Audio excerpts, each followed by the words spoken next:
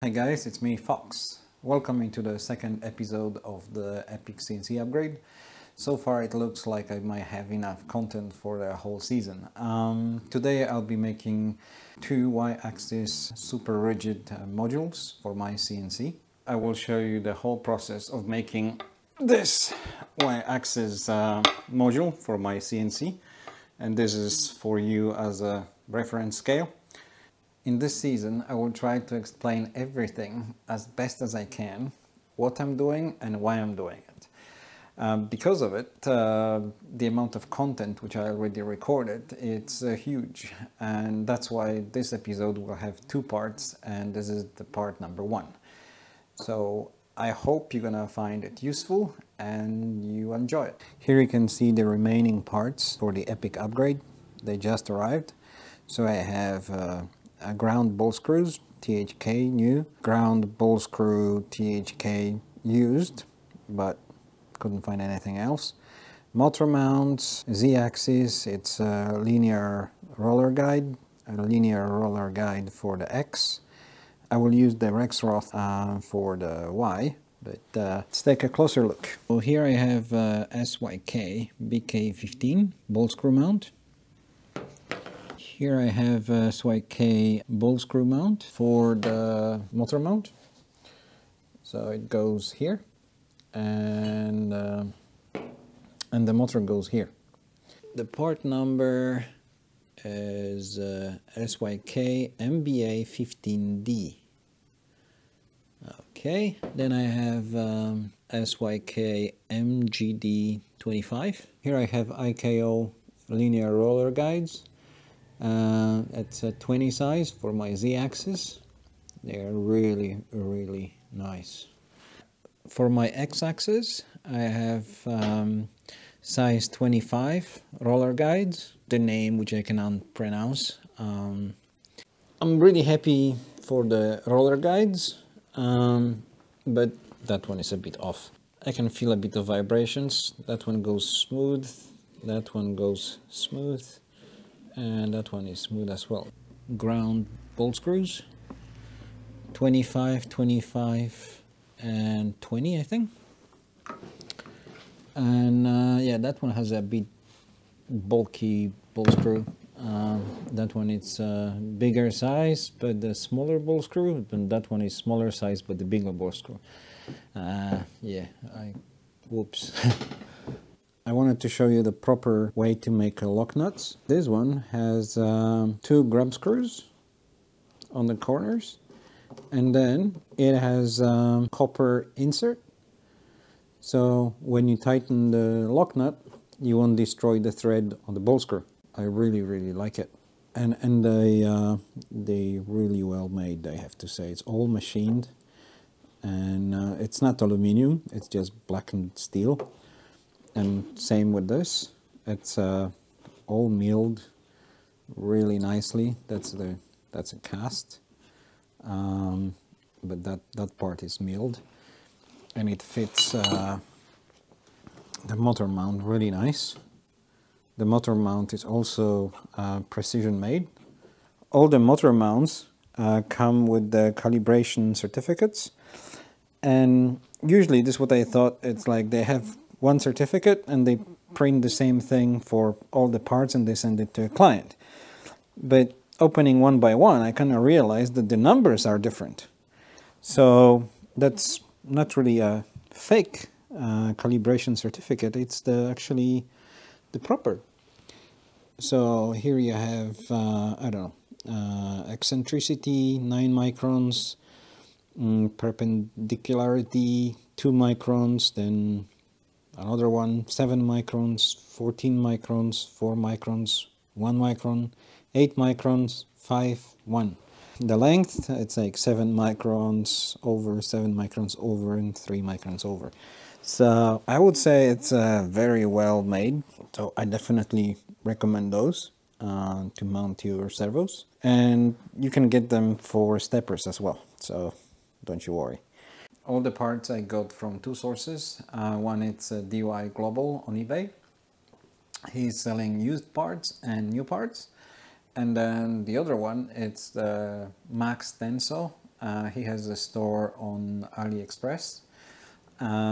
He was very helpful with sourcing all of the stuff I needed. Even if I couldn't find the stuff on his website, he was able to provide it somehow. I will put all the information in the video description, so you can take a look at it later. Now I want to take a closer look to see the differences between the ground ball screw and regular ball screw, which is the rolled one. So this is rolled ball screw, size 16. I hope you can see it. And this is a ground ball screw, size 25, with the pitch 10. I couldn't find pitch 5 on that length, and I just had to buy something, so I went for this one. Here is the close-up on groove of the ground ball screw. So the finish is quite precise, I would say. And now let's go to roll the ball screw. I think it looks a bit rougher and not as precise. You see all of the lines from being squeezed or rolled, and I guess those lines are not helping with the precision or vibrations. And it's not very uniform.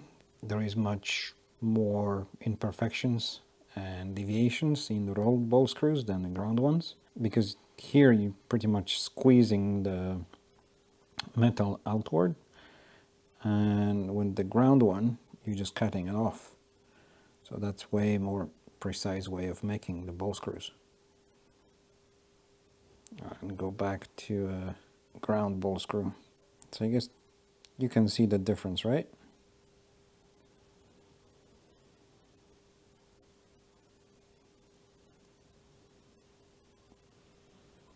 Here I have my y-axis roughly placed with my servo from Motion Control Products. Thank you very much for it. So my sidewall in the CNC is more or less 60.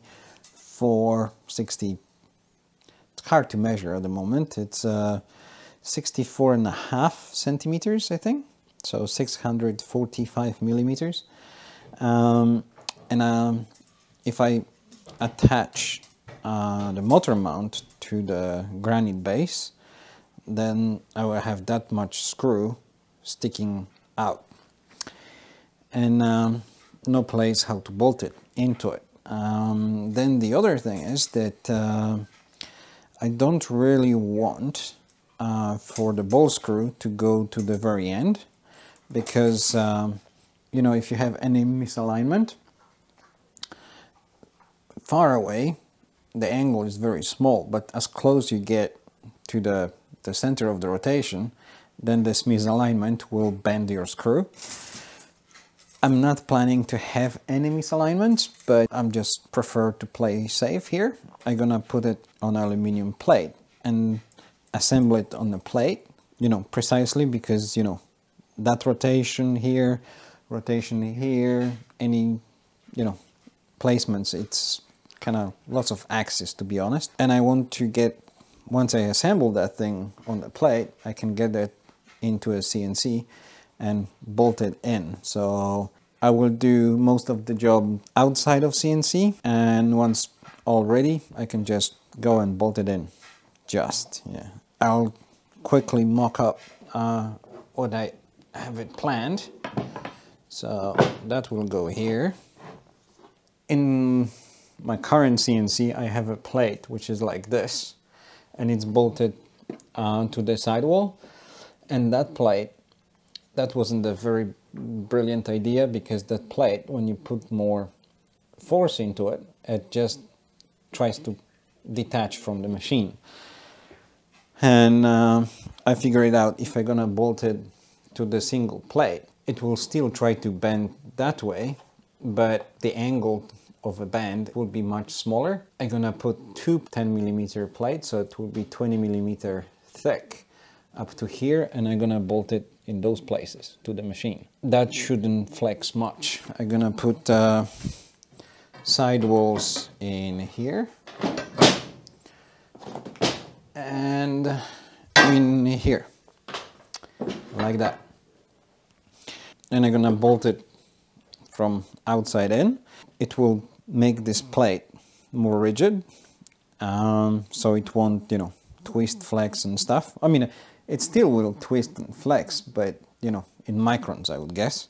And now I will do some rough measurements to see what goes where and to visualize better what to do in the Fusion. And let's go and cut it.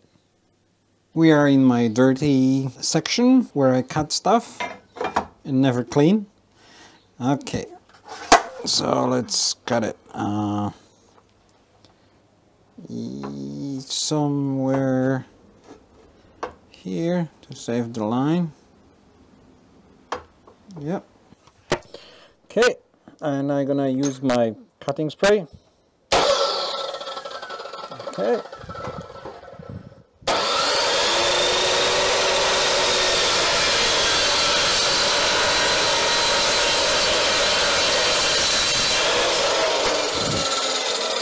Okay. And here.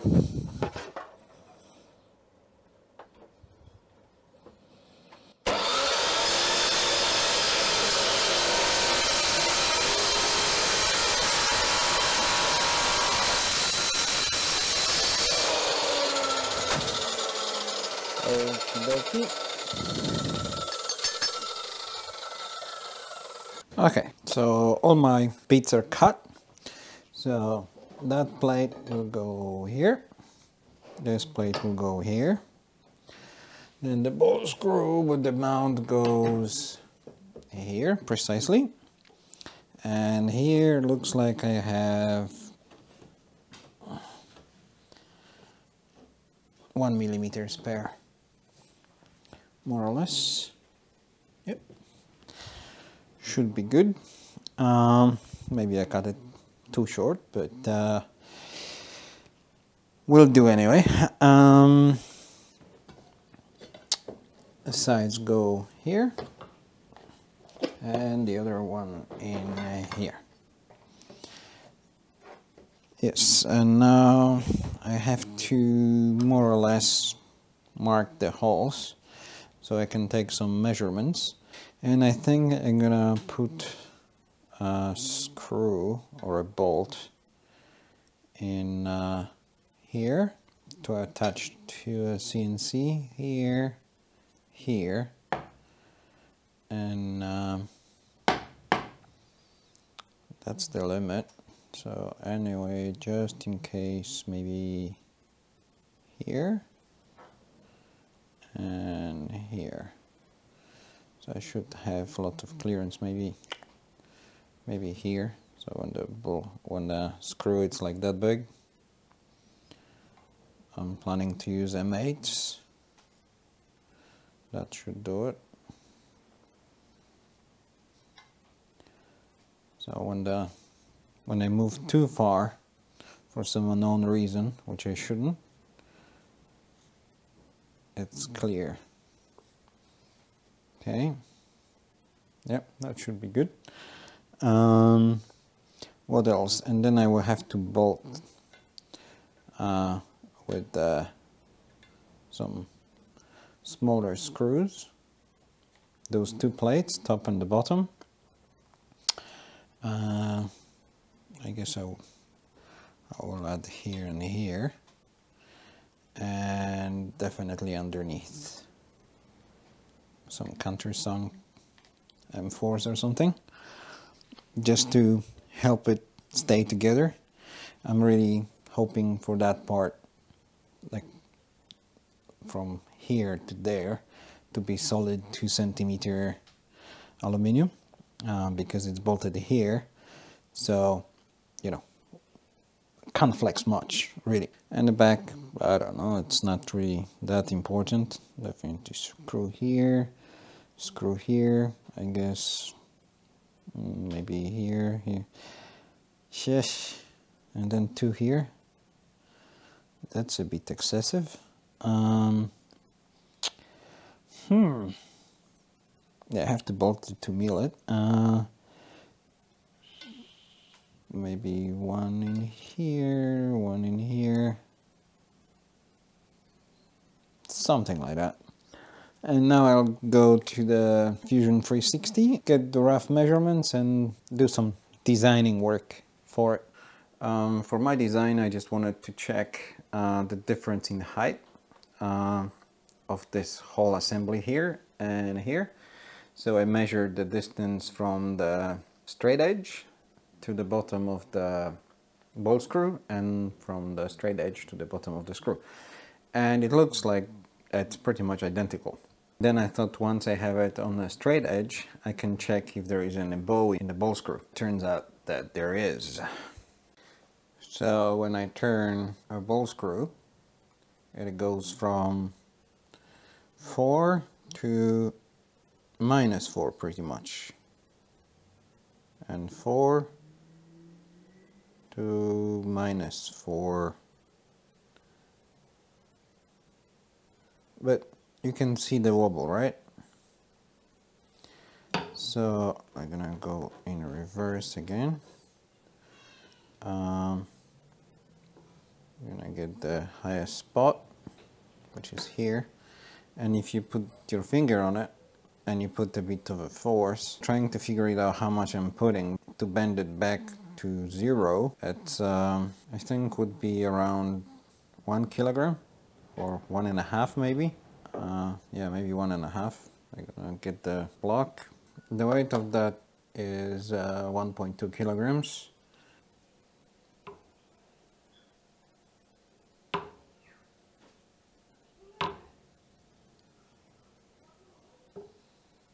Yeah, around 25 microns, under 1.2 kilograms or 1.3.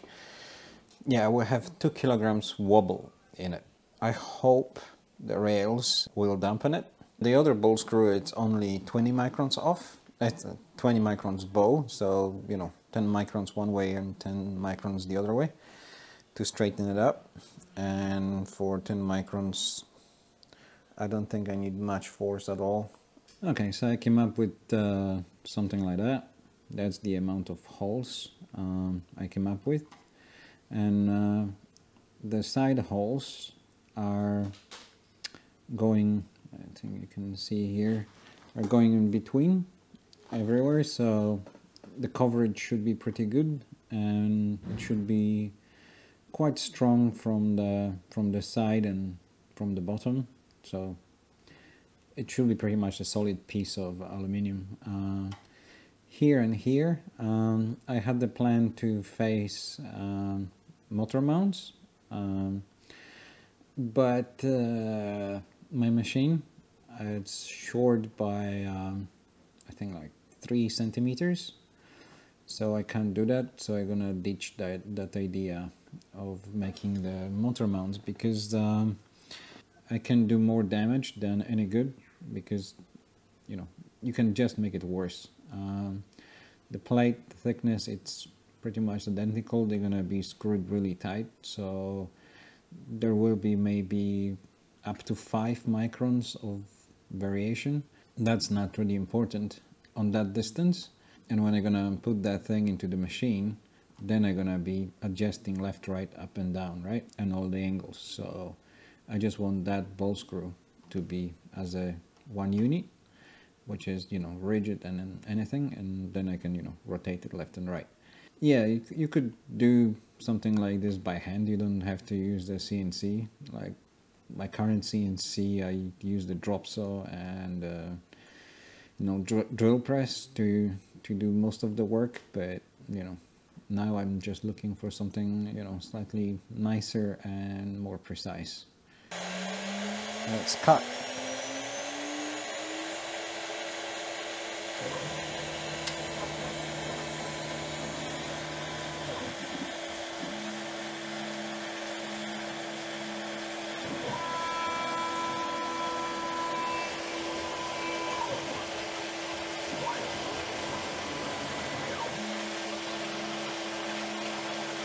So I'm trimming the ends now.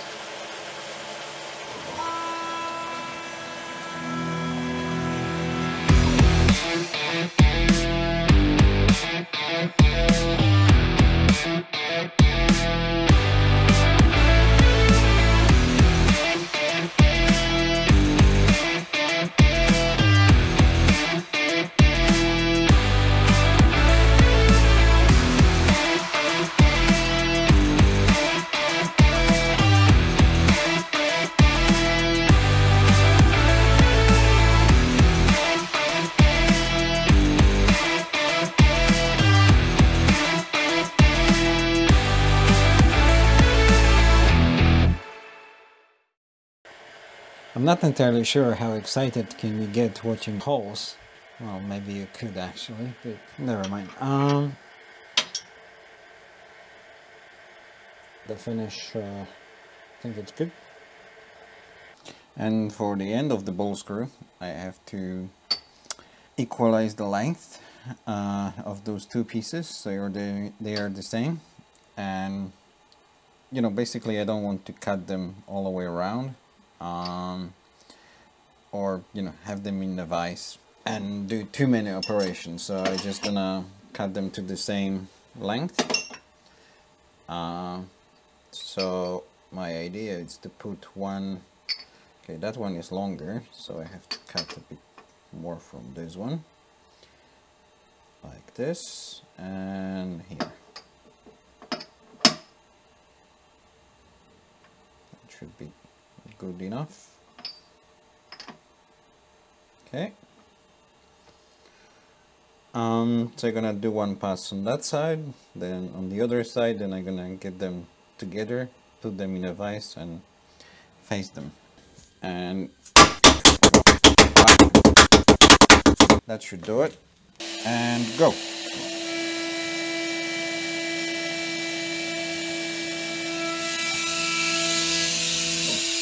Okay. Oh.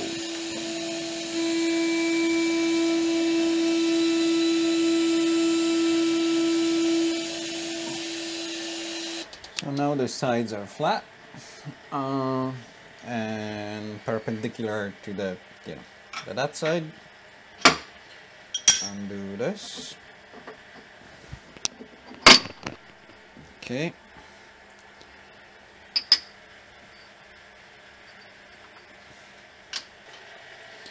And then, and now I can trim all of them. So I'm gonna take the minimum of this one, and that will follow. Okay, that should be enough. Okay, there, go.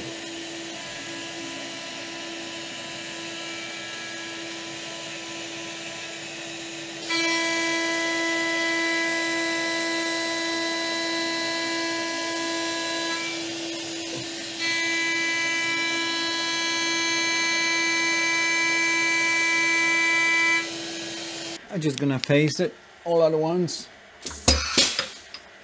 So here is my secret weapon, and it's a router bit for wood, and you'll see what happens when I'm gonna cut all of them at once. And let's go.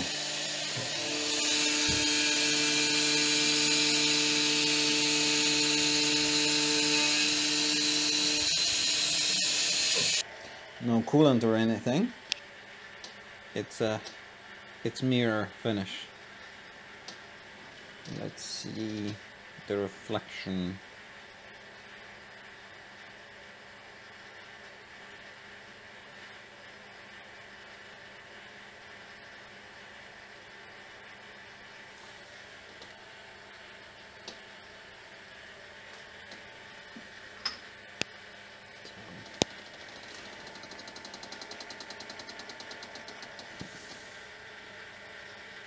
Yep, it just reflects stuff. I have my blocks in a vise. I will be cutting this one and indicate on this corner, and that one just works as a spacer. So I'm gonna indicate back, side, and the top. I need to plug the probe. Okay. To probe the stock from the left, I just click select, then I move it and click from the back.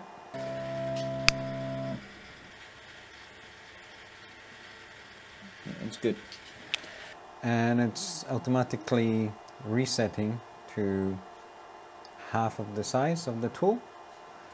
And now I'm gonna raise it up and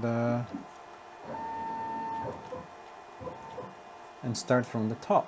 So set Z, so it goes automatically, touches, cool. And the Z I'm resetting manually.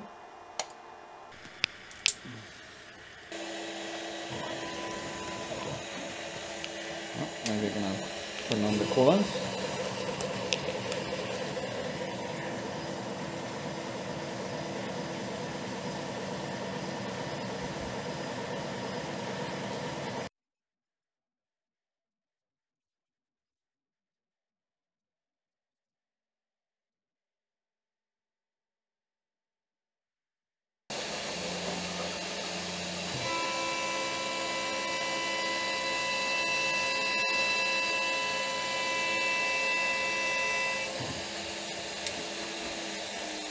And I give it a wash.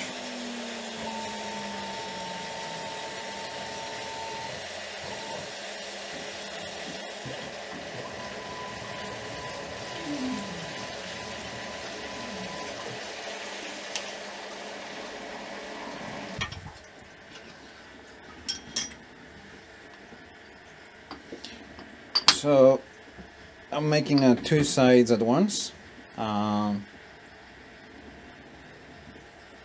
It's done. Nice chamfer. And now I'm gonna swap them and cut the other one. And now it's time for the long plates. So I'm gonna use two parallels in the middle vise. And I trimmed the ends of the camera because that was a bit too boring. I'm gonna put it in here. Unfortunately, this is a bit too long and I can't do it in one operation. So I'm gonna start exactly with the vise. So when I do another one, I don't have to indicate it anymore. So to make it precise, I'm just gonna use the parallel and press it. Yes, it's dead on. Now I'm gonna lock the. I'm putting the pressure in the middle vise, and I'm gonna lock it tight. And now I'm gonna lock this one. And the angle here, it's not too important because those are just the holes, which they're gonna be tapped later on. But I can whack it so it's not completely off. Okay.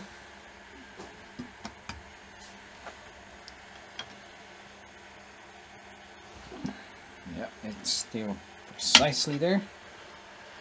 I'm gonna indicate this corner here using my method. So I'm gonna do it like this. So I'm gonna indicate from that side, and the top.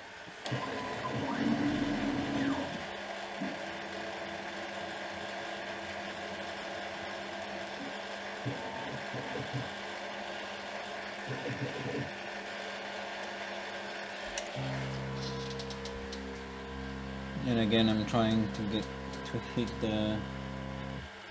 that with the edge of end mill. That's done.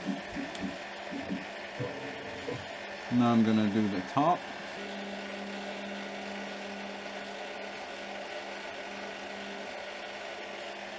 Okay.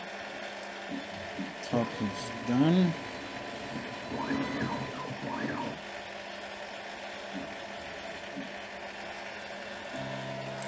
And now the back.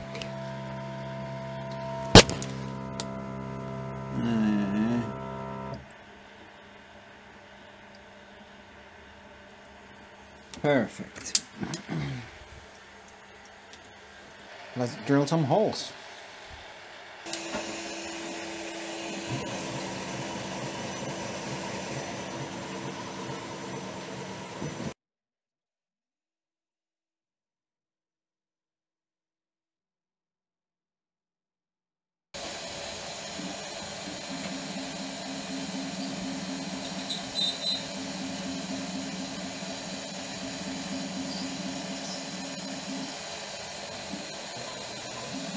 unpacking to break the chips. And because it's 9000 RPM, I don't need to have a pilot hole. It's dead on center. The end mill doesn't wander.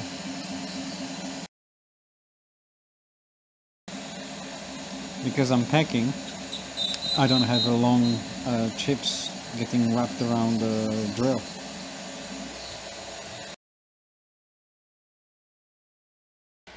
I will have to flip this like that and drill the other holes from the bottom. So I'm gonna take that end, put in here, and exactly with the end of the vise, so I don't even have to re-indicate the starting position. Just put it there and start drilling holes from the other side. Start.